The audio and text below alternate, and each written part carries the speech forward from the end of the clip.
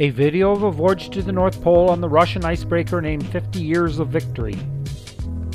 From Helsinki we flew to Murmansk, where we sailed on the icebreaker 50 Years of Victory to the North Pole. We walked around the North Pole and then visited Franz Josef Land before sailing back to Murmansk and flying back to Helsinki. Our journey to the North Pole started at 4 a.m. at the Helsinki airport, where we caught our Finnair charter flight to Murmansk. On landing at the Murmansk airport on our charter flight, we were met by a number of border guards who checked our passports when exiting the plane before we walked to the small passport control area, where our passports were examined in great detail. Our group filled the area and it took us over an hour to get through the formalities, even though we had visas.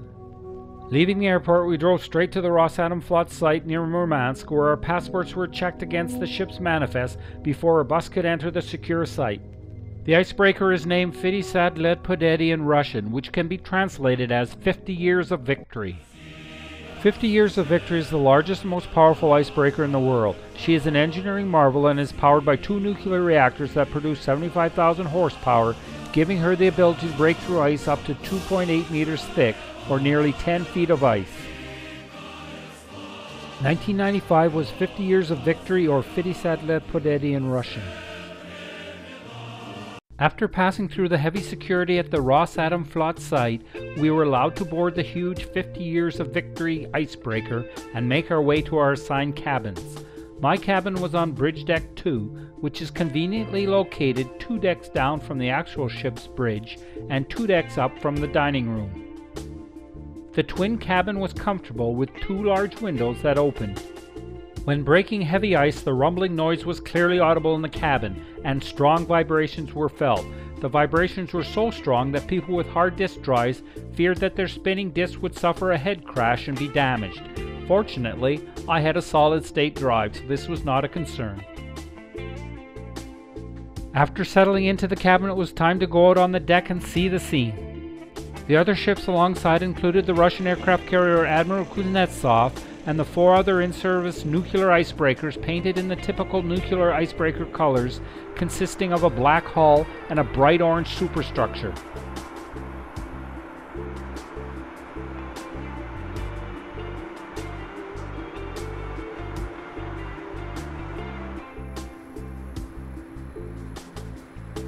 Once aboard the Victory, we were soon off down the Murmansk fjord towards Franz Josef Land, the only land that we'd seen between Murmansk and the North Pole. A pilot boarded to guide the ship down the narrow Murmansk fjord until it opened up into the expanse of the Barents Sea.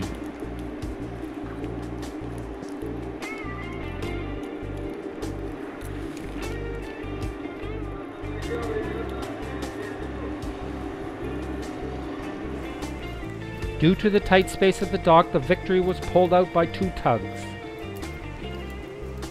The ship's name 50 Years of Victory, or 50 Let Pobedy in Russian, comes about since the icebreaker was to have been put in service in 1995 on the 50th anniversary of the Russian victory over Germany in the Great Patriotic War. However, the financial crisis caused by the collapse of the Soviet Union and a fire in the builder's yard in 2004 delayed its maiden voyage until 2007.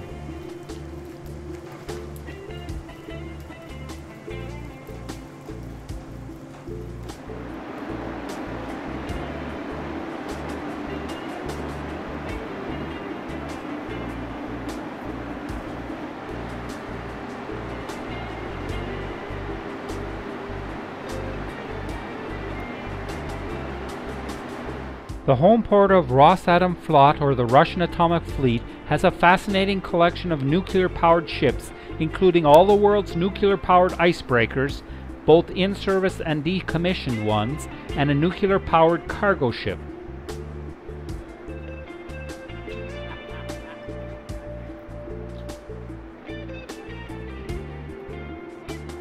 The decommissioned nuclear-powered icebreakers are tied up along the shore until their ultimate fate is decided. A huge hammer and sickle symbol of communism in Russia is found in a room on board Victory. A crew member told me that it came from the decommissioned nuclear-powered icebreaker Arctica, and that it was a good symbol of the working people. He then kindly snapped my photo in front of it.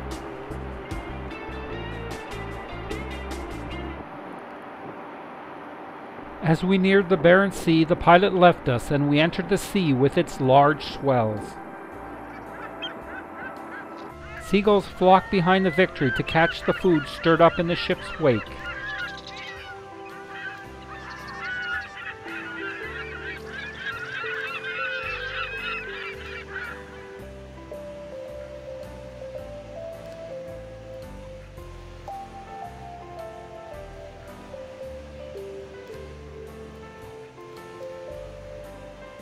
The large swells caused the ship to pitch, and waves crashed spectacularly over the bow.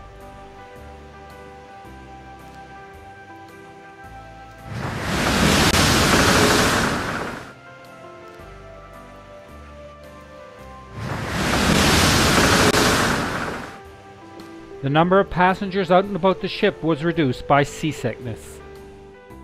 We had a safety briefing and a welcome by Victory's Captain Valentin Dedians, who has taken the Victory to the North Pole multiple times.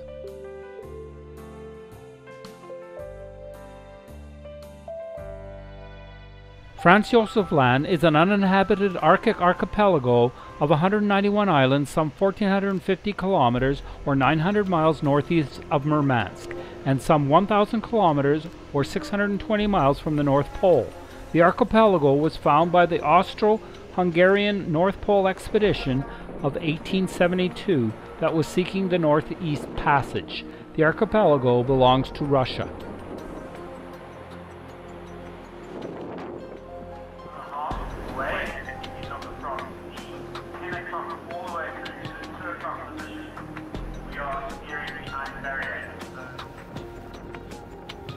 In Franz Josef Land we met the horizon-to-horizon ice barrier, but plowed forward at the impressive speed of 15 knots.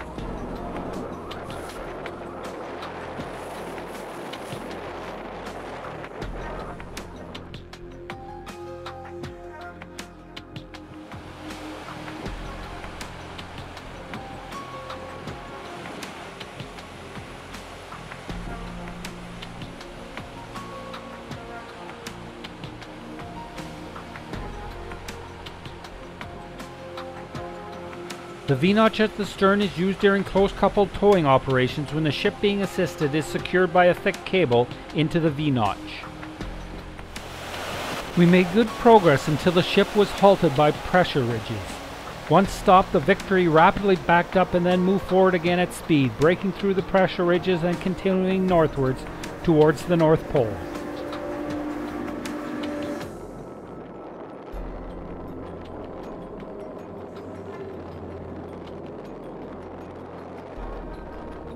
The sound of breaking heavy ice was akin to that of beating on an empty 45-gallon barrel, and the sound could be heard throughout much of the ship.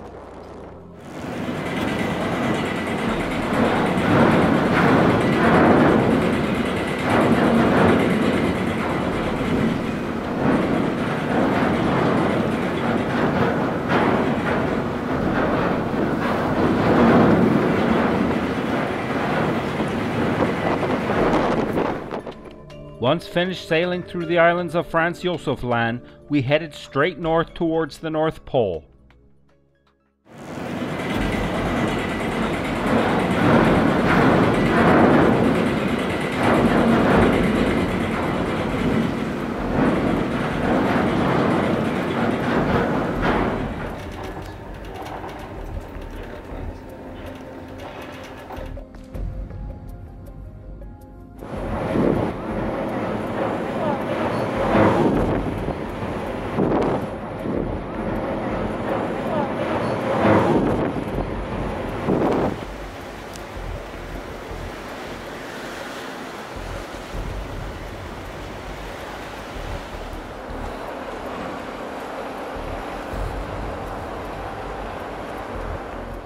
We made excellent progress at a good clip through the ice-covered water due to Victory's enormous horsepower.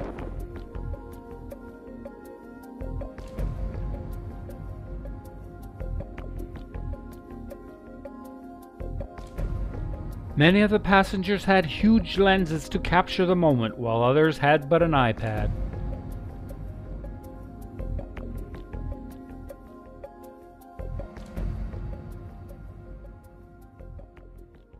Finally, we sighted our first polar bear, which turned out to be a nursing mother.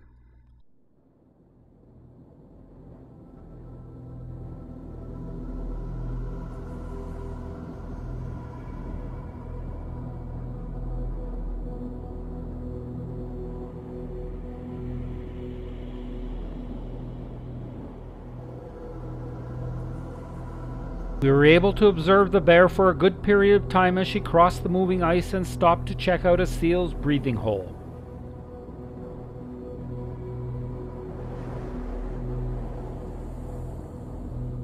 The ease with which the bear launched itself across the open lead was impressive.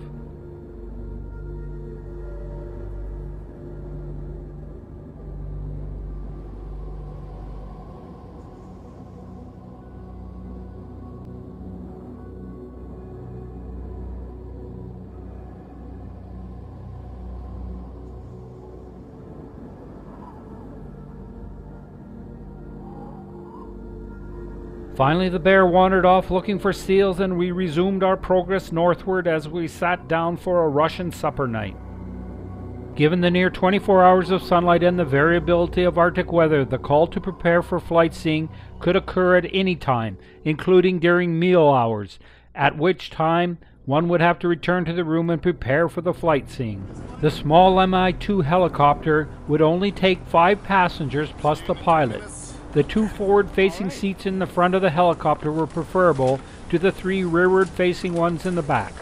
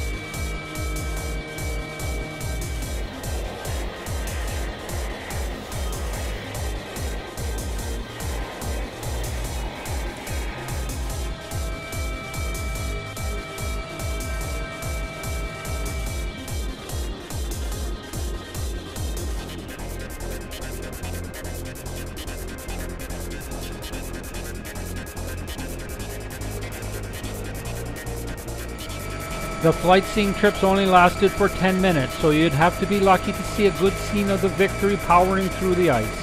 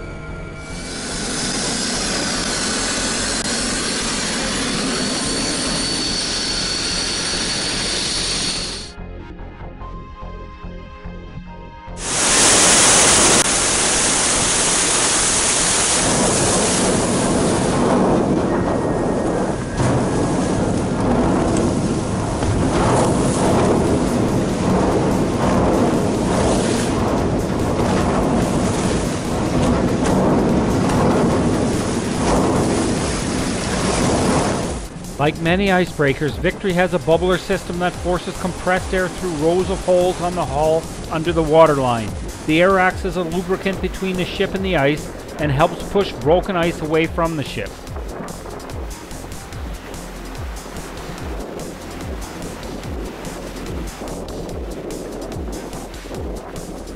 It was always fascinating to watch the ice being broken up and pushed aside. In fact, it was much like the hypnotic fascination of watching logs burning in an open fire.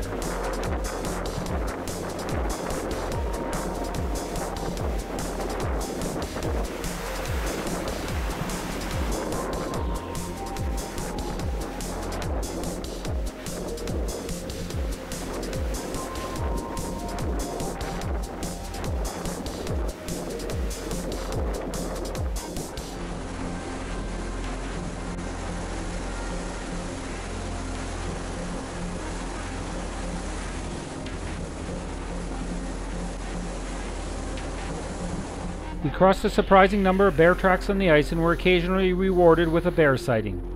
In this case, we saw mature bears interacting before one wandered off while the other stayed in sight.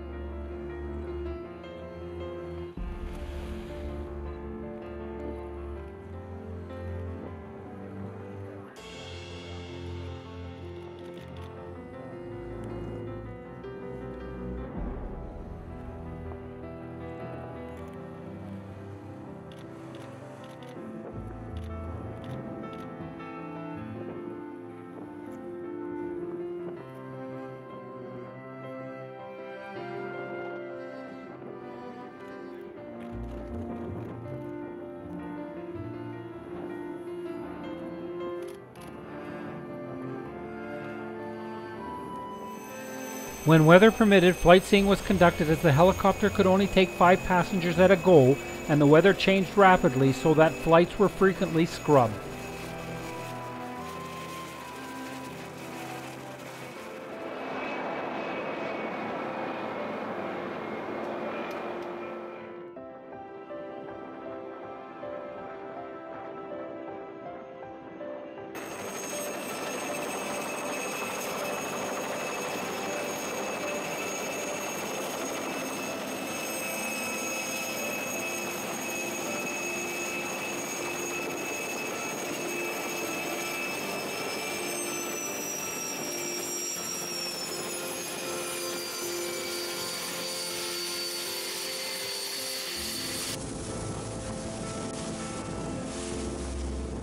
He plowed forward through the ice towards the pole.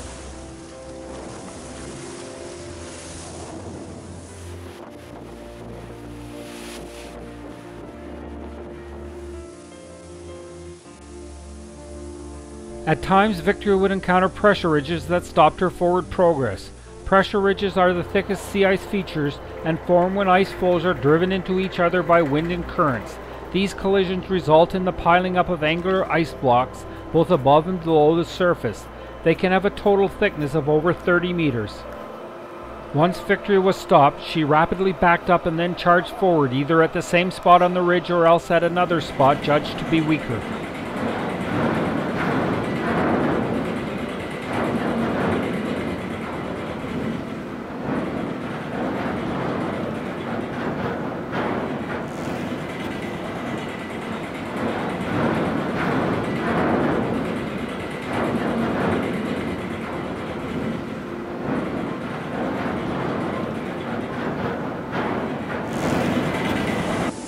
We were fortunate, for at no time during our voyage was Victory held up for any significant period of time by pressure ridges.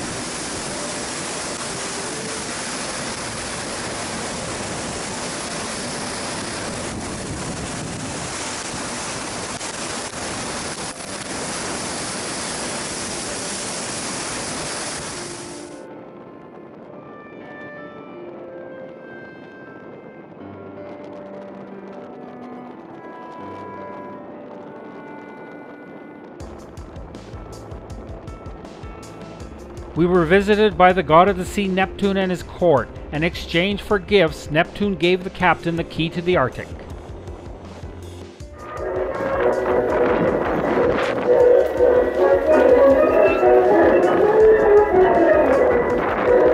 Neptune! Me, Neptune, Повелитель морей, ruler of all seas, lakes, rivers and swimming pools. Нептун, бог морей, капитан атомного ледокола 50. I'm the captain of nuclear icebreaker 50 Let Победы. We beg your permission to enter your territories. Вручаю ключ от Арктики капитану. And here is the key to the Arctic. А теперь я хочу видеть экспедиции.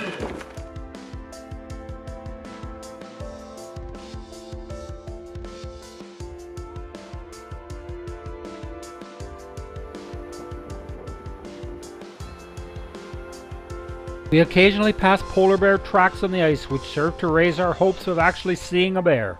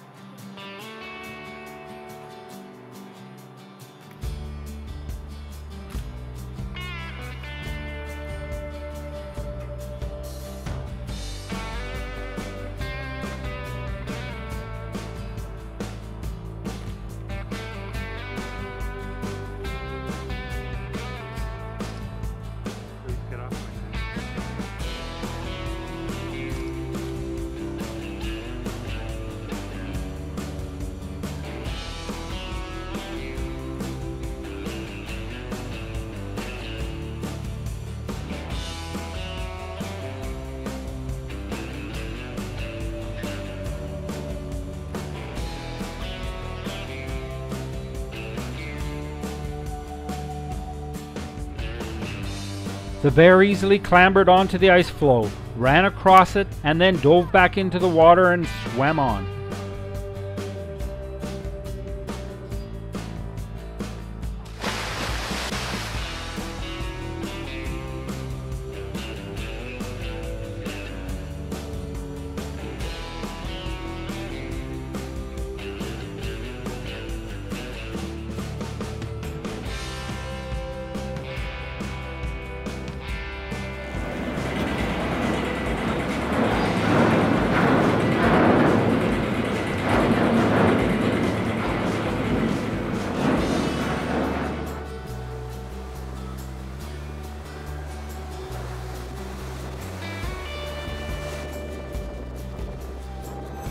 Flight seeing started up whenever the conditions allowed.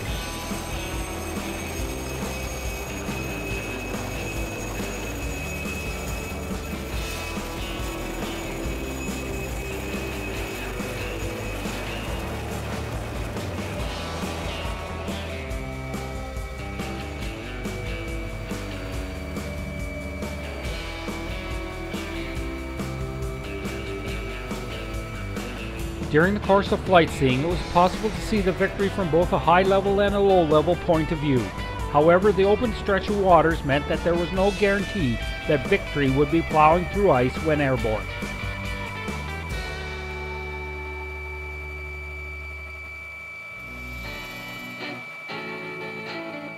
Victory did not slow down when entering the ice, and there was no noticeable feeling of impact at contact when shipboard.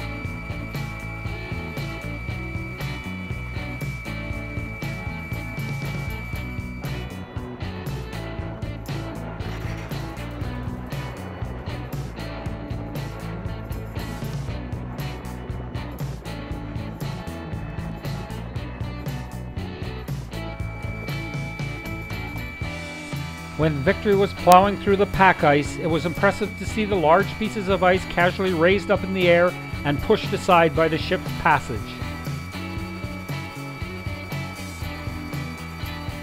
Flight seeing was very iffy as the changing weather conditions could rapidly shut down or start up helicopter operations.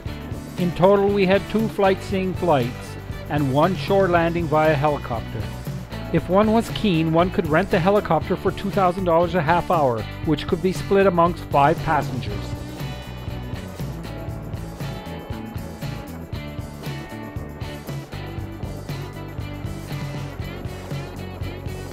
The capability of the Victory to reliably get to the North Pole and back on a predictable basis allows trips to the pole to be firmly scheduled and passengers to confidently make travel arrangements. This would not be possible with a less capable icebreaker. We were taken on a good tour of the Victory to see the impressive engineering that lies behind this awesome icebreaker.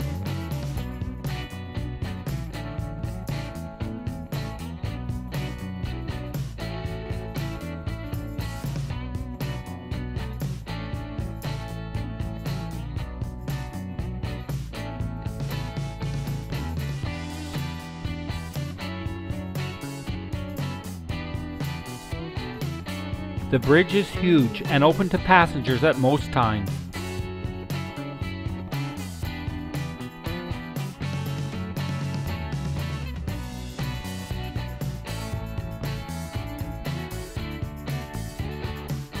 The helmsman steers the ship using a small wheel whose movement is translated into rudder movement by large pistons in the steering gear.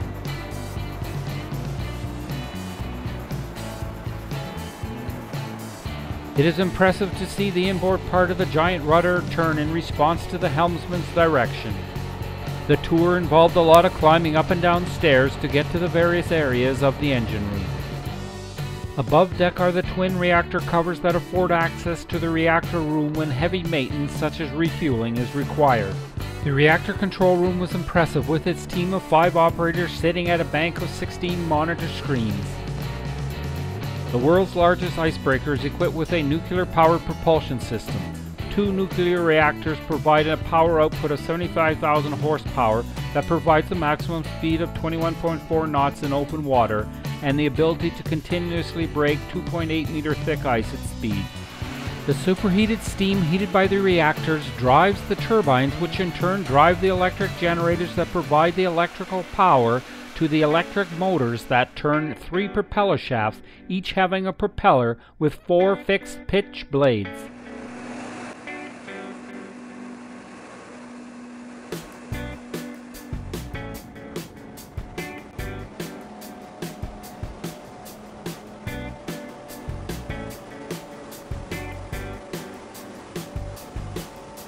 "50 years of Victory has an endurance of 4 to 5 years before she needs refueling with new uranium fuel in a process that takes about 6 months.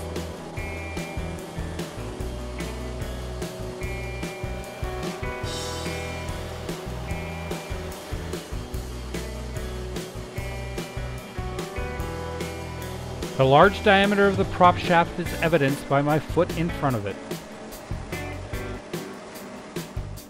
The ship carries spare propeller blades that can be installed at sea by divers that are members of the crew.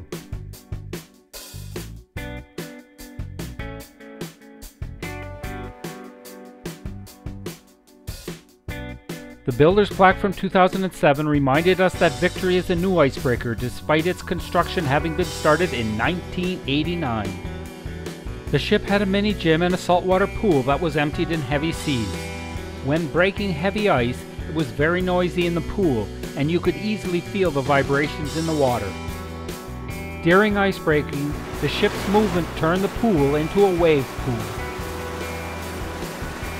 Nearing the North Pole, we had the chance to hold the ship's Olympic torch that it carried to the North Pole as part of the Olympic torch relay prior to the Sochi 2014 Winter Olympics. At 6 a.m. after 3 days of icebreaking, we arrived at the exact North Pole, 90 degrees north. From our position at the North Pole, every direction that we looked was south. We have made it here in 4 days. The final place on Earth for man footsteps to reach. In every direction we look south. There is nobody above us. Having put the ship exactly at 90 degrees north, the captain then moved the ship a short distance away to get better ice for the off-vessel activities.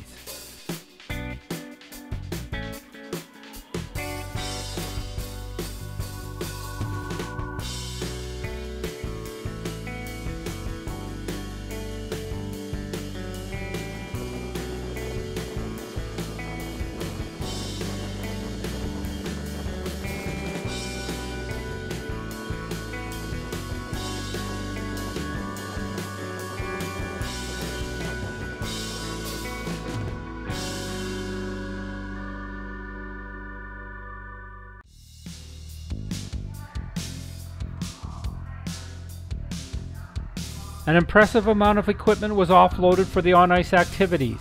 As well, 5 well-armed polar bear guards were set out on the perimeter to keep watch for marauding bears.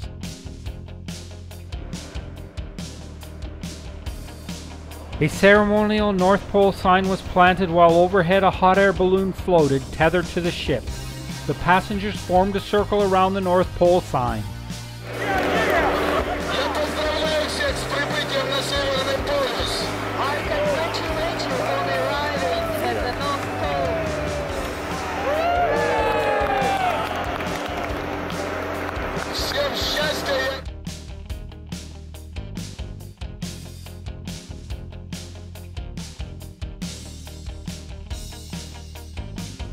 A well-equipped Japanese tourist brought a camera-equipped helicopter drone that took some interesting video clips from above.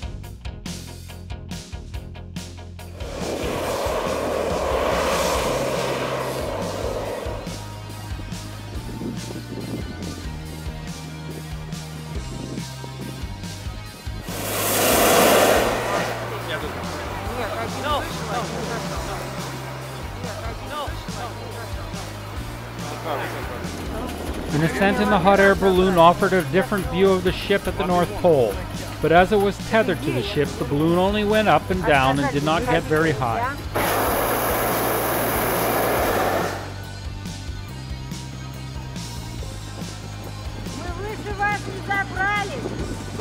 Забрались! Просто вам плохо видно!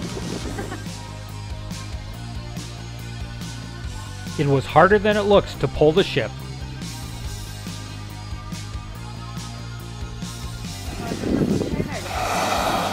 It was interesting to walk up to the bow of the ship and examine the business end close up.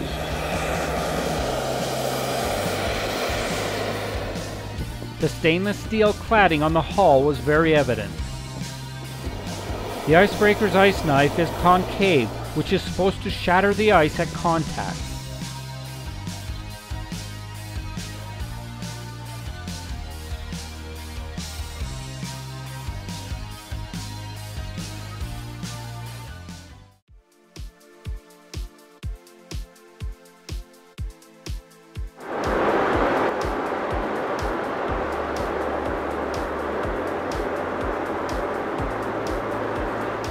I opted to make a polar plunge to experience the water that the polar bears swam in so easily. Call and see if someone can replace you? It's nearly done. Yeah. It's nearly done, Colin. Yeah. Check names up, okay? And full vodka, that's pretty easy. So say what? Full vodka, check names up. Oh, sure. Yeah. Sorry, one sec.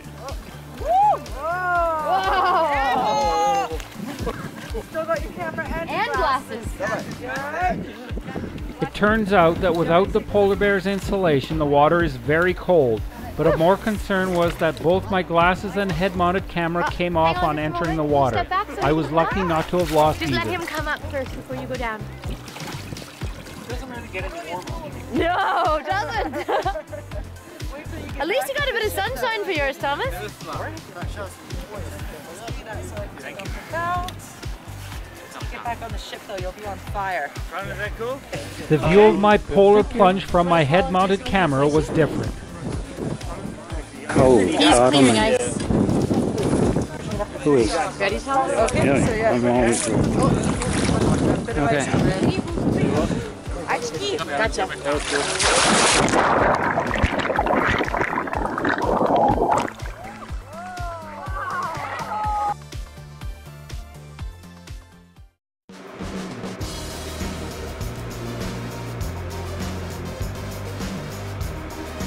Our arrival at the North Pole was only about the 103rd time that a surface ship had made it to the North Pole. To date, only about 20,000 people have been to the pole by ship, submarine, plane, or most impressively, by foot. Leaving the North Pole, we sailed south to Franz Josef Land, where we could put ashore to see some of the Arctic flora and fauna.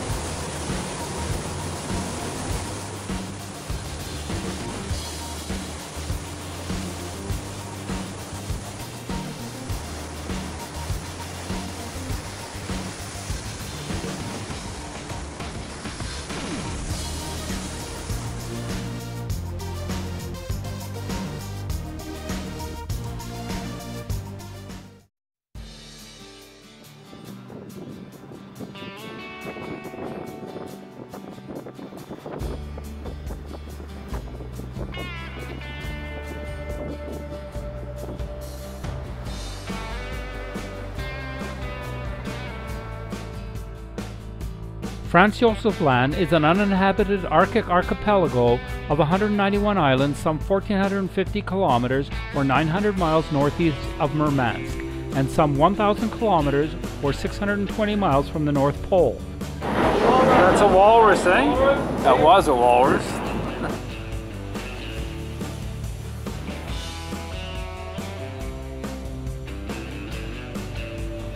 Two babies with that big mother. In Franz Josef Land, which is part of the new Russian Arctic National Park, we made several sightings of walruses. Both male and female adults are large, with the males weighing a couple of tons. The most prominent feature of the walrus are the long tusks that are on both male and female walruses.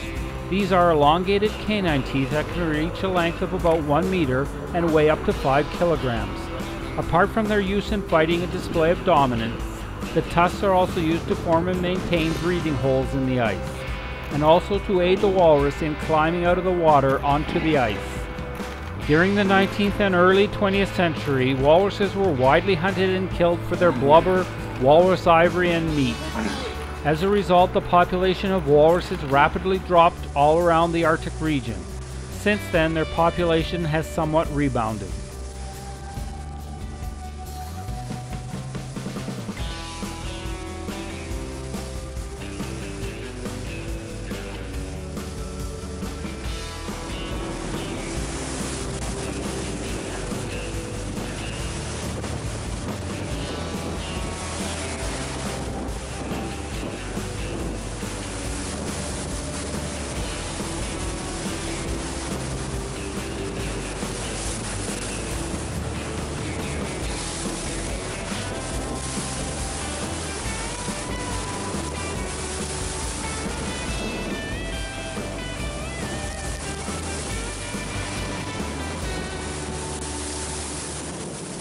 The ease with which the Victory drove through the thick ice was amazing.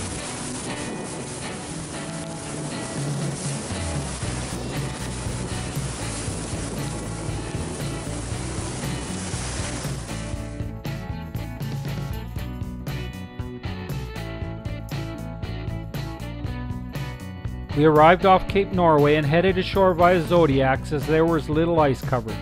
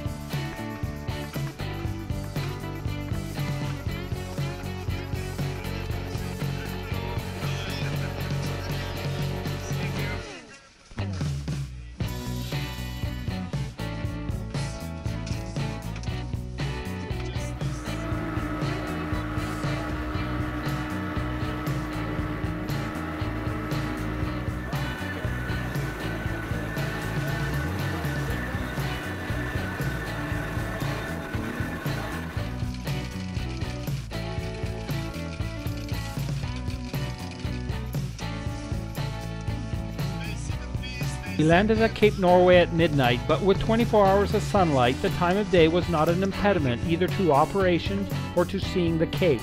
If nothing else, the midnight landing added to the atmospherics of our visit to this historic site. A walrus cow and her calf surfaced just off our landing site at Cape Norway.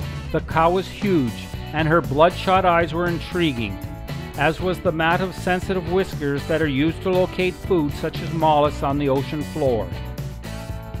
Females give birth at most every 2 years, as the gestation period lasts from 15 to 16 months.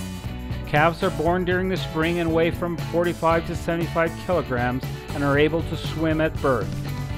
The mothers nurse for over a year before weaning, but the young can spend up to 5 years with their mothers.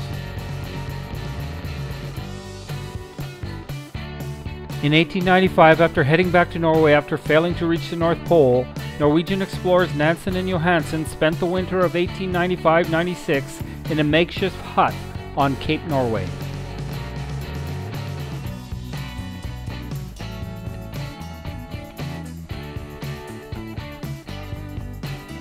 The well-armed polar bear guards manned the perimeter of our landing site. On our way back to the ship, we were able to investigate an iceberg just offshore from the landing site.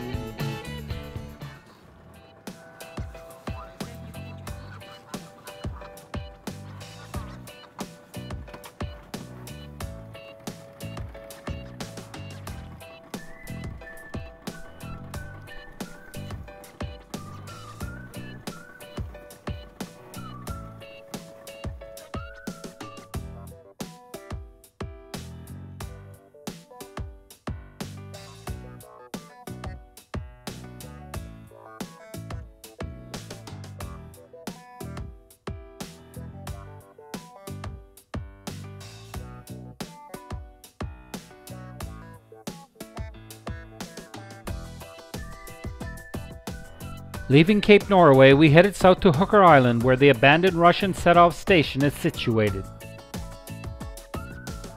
The ice coverage was too heavy to permit a Zodiac landing and the weather too foggy for a safe helicopter passenger landing, so the available helicopter time was dedicated to delivering supplies for the Russian scientists staying at set-off station for the summer. The station is also visited by polar bears looking for food. The supplies delivered from the Victory for the scientists included an outboard motor and fresh food.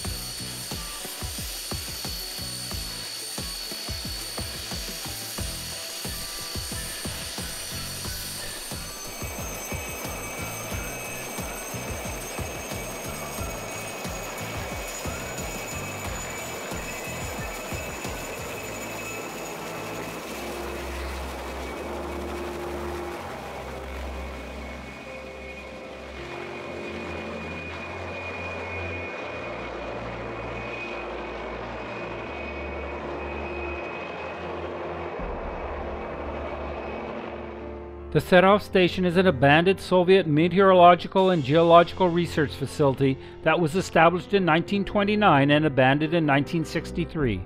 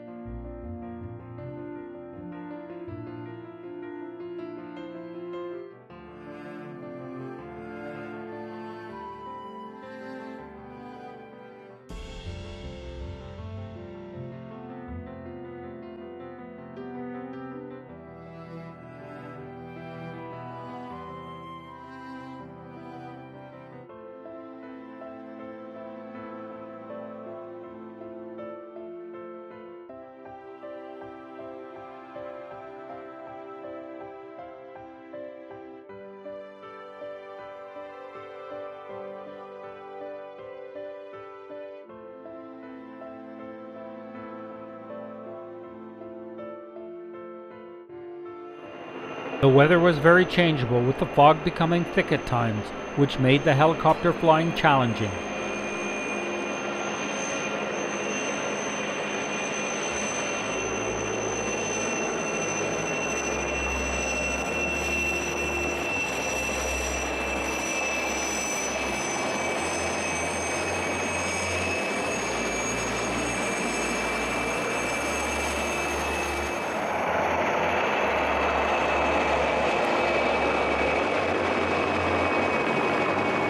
While watching the resupply operation in progress, something dark was seen on an ice floe.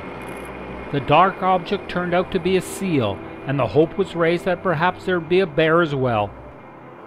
He's big. Oh, he's moving on the. He's moving around. Maybe he'll go in the water. He's wiggling around. He's climbing up the little ice floe he's on. Surprisingly, a polar bear that was diligently hunting seals appeared on the scene.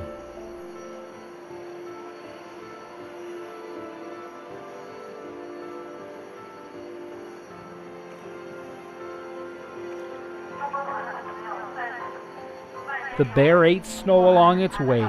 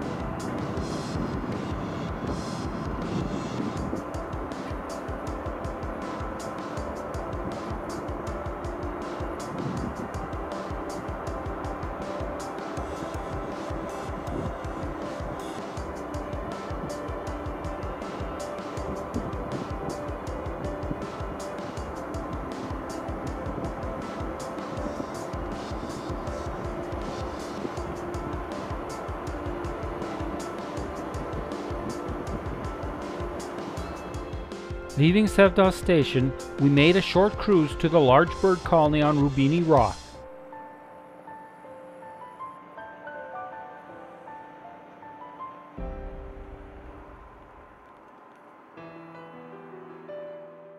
The formations formed by the basalt columns were similar to those that we had seen in Iceland.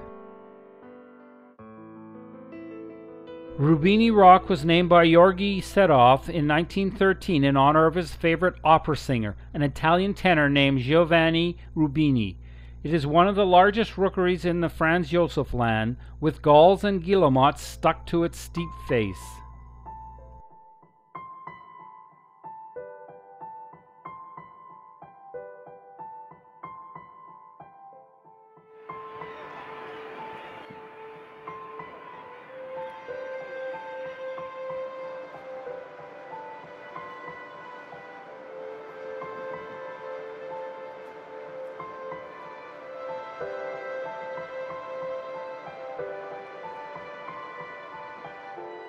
Departing Hooker Island, we sailed southwest to Cape Flora on Northbrook Island. Near Rubini Rock, we came upon a large ice field dotted with seals at their breathing holes. In the distance, we could see a polar bear slowly making its way towards the closest seal. However, as he neared the seal, it would slip down into its breathing hole to reach safety under the ice. When the seal disappeared, the bear would move on towards the next seal. 5 times the bear tried stalking seals, and 5 times the seals slipped under the ice to safety. Finally, the bear ran out of seals and turned its attention to our boat's long black hull, which may have seemed like something to eat. The bear sauntered right up to the side of the ship and then lay down on the ice to study the ship.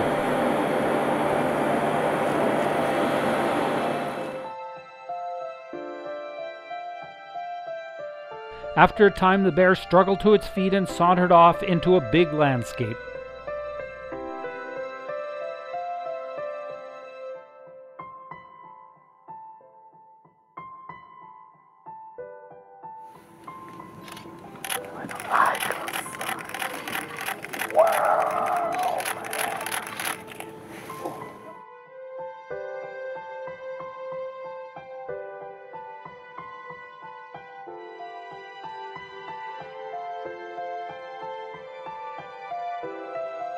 At Cape Flora, the ice coverage was deemed too heavy for a Zodiac landing, so we used the ship's helicopter to ferry ashore in an operation that lasted for 6 hours.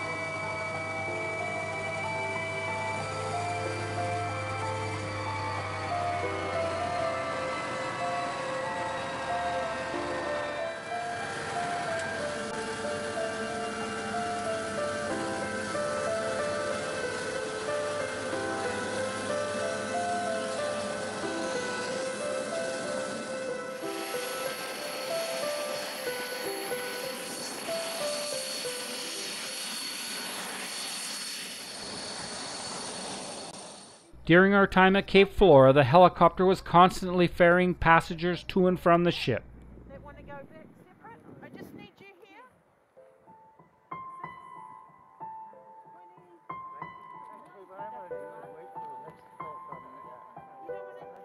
You sure? Yeah, sure. Okay. That's going to be the quickest. So what is your number? I'm number 9. She's got my number.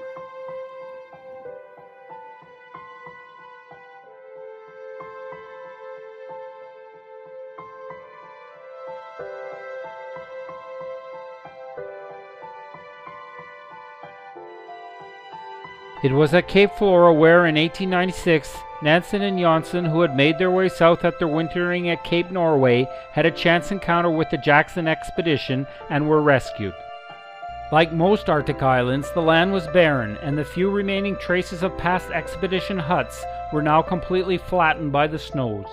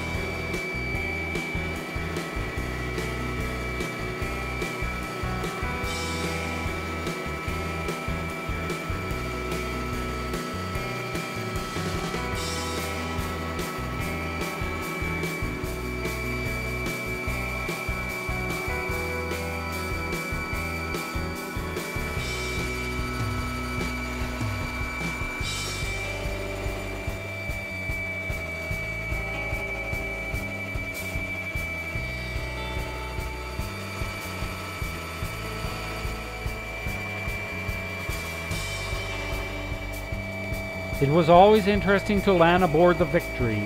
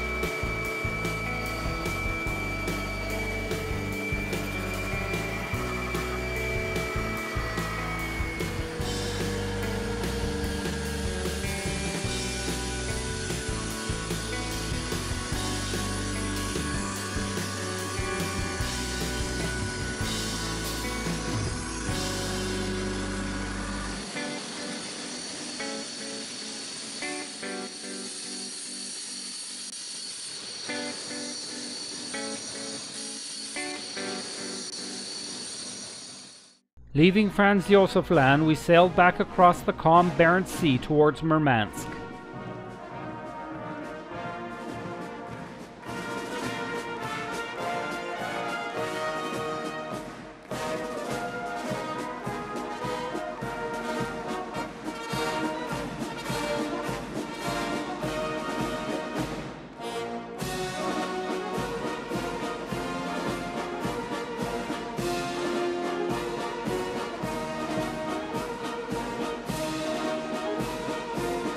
Sailing down the Murmansk fjord, we had sunny weather, unlike for our departure.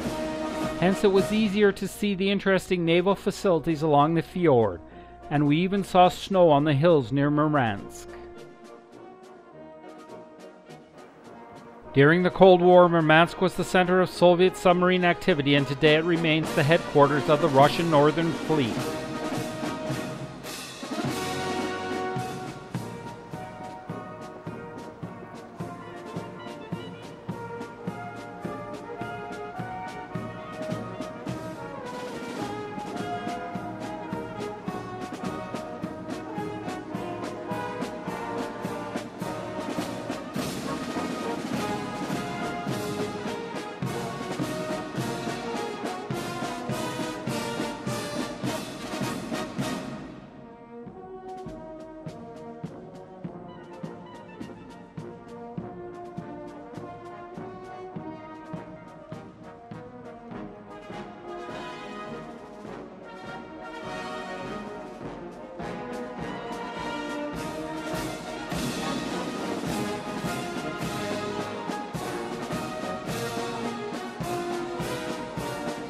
The Admiral Kuznetsov was originally commissioned in the Soviet Navy, so she is prominently decorated with the Red Star of the Soviet Union.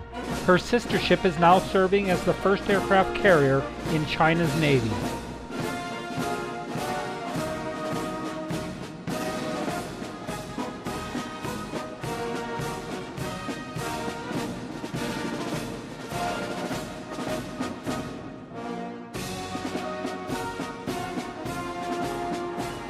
The operation of 50 Years of Victory is green, since rather than burning some 1,000 tons of fuel oil to make the voyage, the ship used about 1 kilogram of uranium fuel and emitted no significant quantity of greenhouse gases. Back at the Rosatomflot dock, we reluctantly disembarked from the 50 Years of Victory and headed downtown for a tour of Murmansk.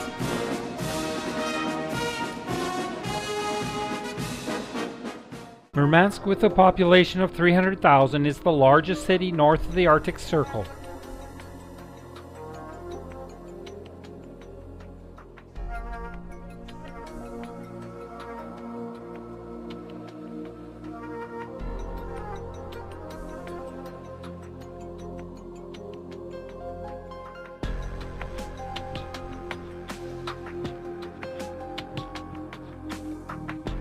After lunch at an atmospheric nightclub, we visited the Lenin, the first nuclear-powered icebreaker, which is ironically moored near a huge coal dock.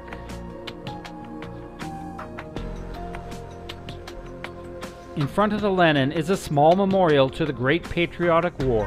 When the icebreaker Lenin was launched in 1957, it was both the world's first nuclear-powered surface ship and the first nuclear-powered civilian vessel. The Lenin was retired in 1989 in part because its hull had worn thin from ice friction.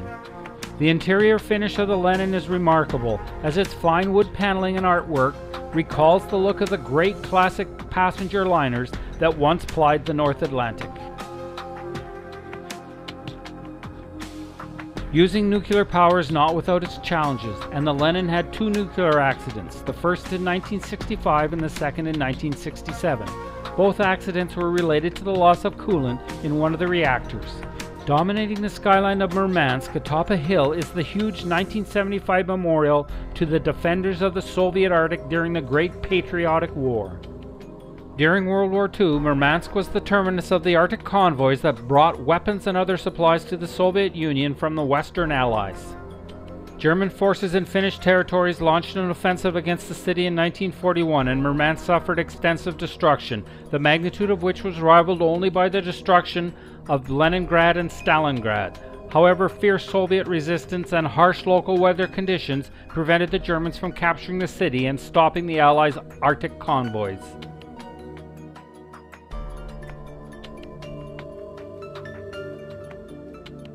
At the Murmansk airport, there were some Russian military helicopters, including the unique Kamov with its counter-rotating blades.